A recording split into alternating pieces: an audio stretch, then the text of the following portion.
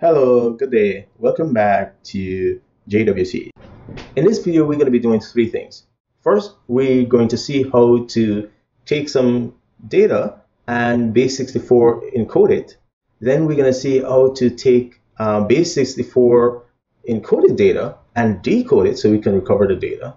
And finally, we're going to see how if we're given a JWT, which means that we have the header, the payload, and the signature, how we can verify that the header and payload is valid using the signature. So without further ado, let's jump in. So let's see what we have in our directory. So I have a Go mod file, and you can see it's very simple. It doesn't have anything, just basic module. I use Go mod init, and I give it a name. And now we're going to create our first example directory with our main.go file. And typical Go thing, main.go must be in the package main. And then I'm going to start off by putting a main function. Our first example is going to be how we take some data and base64 encode it. So here is an example JSON document. Imagine that this is the data I want to exchange for a user who authenticate to my authentication service, right? So this data needs to be base64 encoded to become the payload of my JWT. Remember, JWT has three parts, so this is just one part of the JWT. So I'm going to use the base64 encode package, which is part of the encoding package, right? So base64 is a sub package. Now I could create a new encoder. So like think of it when you have JSON and you have a new JSON decoder or JSON encoder. But here I'm going to use standard encoding. Now when you click on standard encoding, you can see that the standard encoding is simply a default that is given to you using new encoding function that pass a encoding standard. So what is the encoding standard? So let's pause here and look at this. The encoding standard is essentially a string of the characters that are going to be allowed for encoding. Now, as you know, base64 encoding, like I mentioned before, really use ASCII character and numeric character. And I mistakenly said all it was .init and slash. That was wrong. I did not verify it before. Thanks to a viewer who caught that mistake and said, hey, you could have just Googled it and you would see that, oh, this is what the encoding string looks like, or these are the valid characters for base64 encoding. So it's the letters A through Z, uppercase and lowercase. So that's going to give you 26 letters times 2, because we're using uppercase and lowercase. We have 0 through 9, and here for standard encoding, we also include plus and slash. What is not shown here is, well, some rules around base64-bit encoding, which it must be, the resultant string must be a multiple of 4. So if it's less than 4, then a equal sign is added. Now, that viewer also provided a simple example in the comments on the last video. So that's part 2 of the video. So thank you. Thanks for keeping me honest. Much this is what I want. I want engagement on the video. If you see something you like, let me know. If you see error or correction to make it do better, please let me know. And then you can see on line 118 here in the source code, there's also URL encoding instead of standard encoding. And URL encoding is pretty much the exact same as the standard encoding, except it removes or doesn't allow slash. And the reason why is because URLs do contain slashes, so you wouldn't want a slash in your encoding to be misinterpreted as a path separator in your URL. So URL encoding does not include slash. All right, so let's go back now and see. Now we can print out a few things. We can print out our data. We can print out the payload, which is our data as base64-bit encoding. Now we can run our code, and we can see here, sure enough, our payload is encoded. And notice that equal sign at the end. So this tells that when we did the encoding, we did not have a multiple of 4, so an equal sign was added to make that a multiple of 4. Okay, so create a temporary file, paste what we encoded into our file. But now I want to see if we wanted to send the same data and we were to use the JWT.io website and paste this in as our data, what would it create as the payload, encoded payload? So let's paste this in. And as you can see, even though I'm reformatting it on the website here by taking out, space and so on, to make it look a little bit neater. Notice it does not change the encoded value, which is in the middle there, the purple. So, okay, so clearly it doesn't care about space. So let's copy this. And now that is very different from what I have. Not even the first part or any part of it. It is shorter, and so there's something that's happening. So I hinted at it before. So once we were removing the spaces on the website, it did not change the value. So that tells you that the website was stripping out spaces and then encoding. So let's do that in our second example. So we'll copy and paste our first example. We'll of course rename the directory, and then what we want to do is use JSON compact, because we have a JSON value as our data. So if we use JSON compact, it can remove any extra spaces that are not necessary for the meaning of the data, because we can take out the spaces between the field and the value. That doesn't change that this field has this value. Now for readability, we have a space there, but it's not necessary. And we certainly don't need them to be on separate lines, so we could remove things like the new lines also. So once again, we'll call JSON compact, give it our data, and we also need to give it bytes buffer, so we can create a new bytes.buffer buffer. And if we do that, now the JSON compact function can write our source data, which is a slice of JSON data that is human readable and nicely formatted, pretty formatted, into the buffer. Now it returns an error, but I'm not going to check for error because there really shouldn't be any error trying to compact this. And then since it's written in the buffer, we can retrieve the bytes from the buffer by simply calling buff.bytes. And now we can print out an extra line saying basically we have our data that is pretty format, we have our data that's compact to see what that looks like, and then we have our payload, which is going to be our compact data. Okay, and now we can see that this looks very different. There's our pretty format data. There's the compact one with those spaces like missing removed from between fields, and the new lines so between fields. So we don't need that. And now if we copy this, and you can see already this look more like what we have from the JWT website.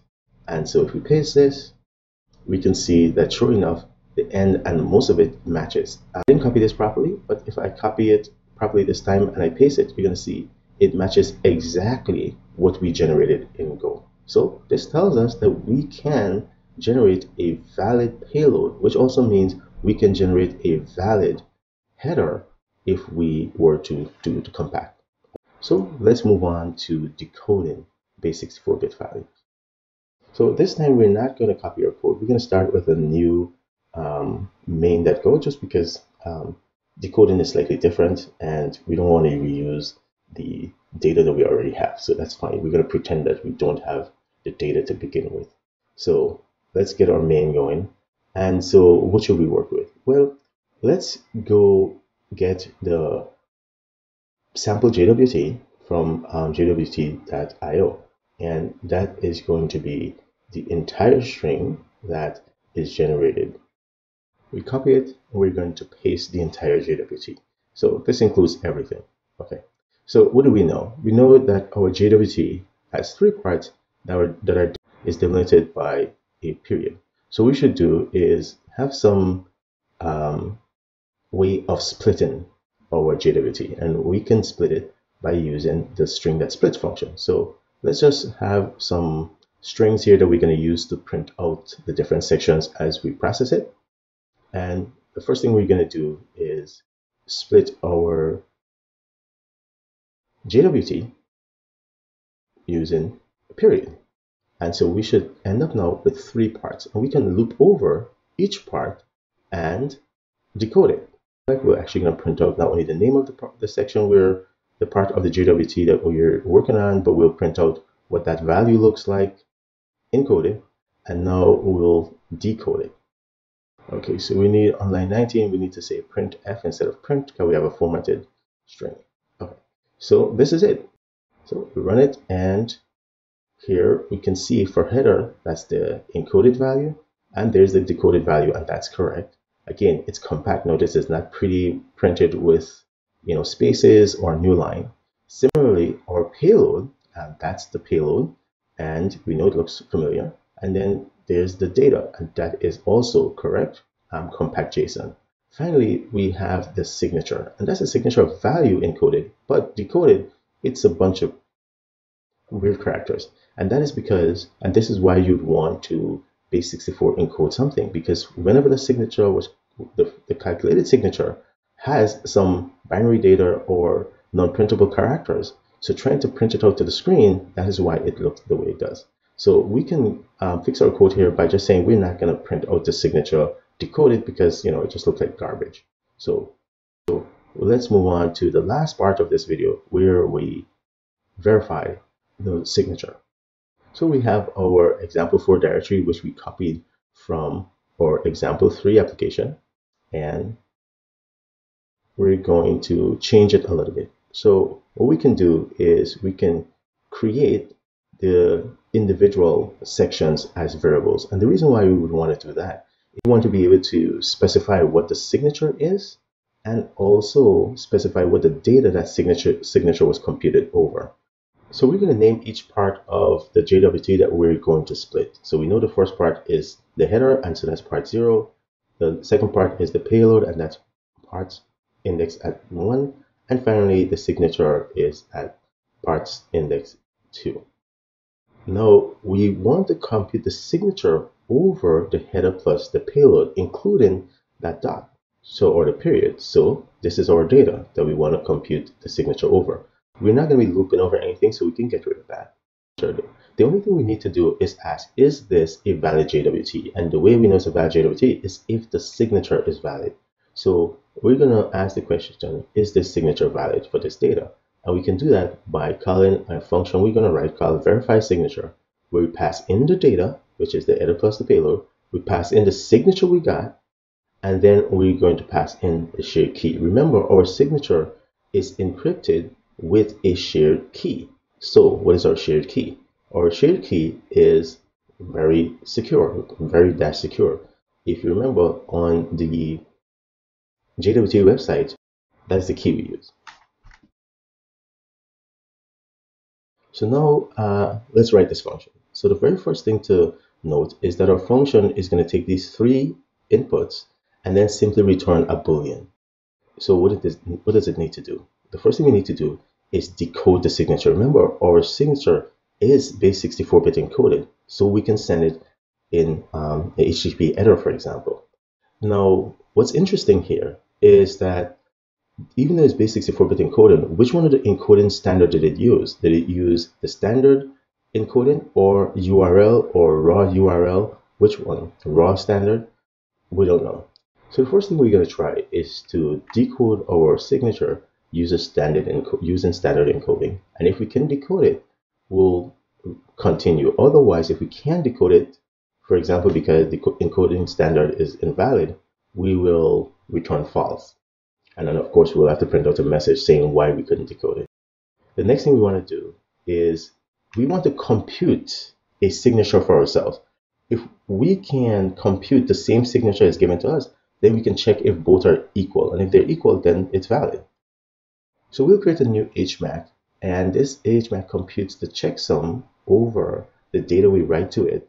And what we can do is use it like an IO writer and just write data to it once we create it.